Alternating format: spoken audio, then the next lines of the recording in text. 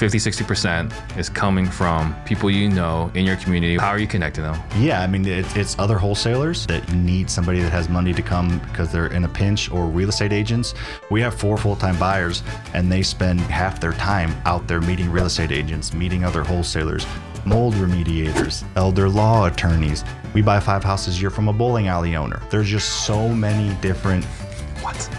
Yeah. Name's Ben. He owns like a small bowling alley. Well, the bowling alley, it says Ben buys houses.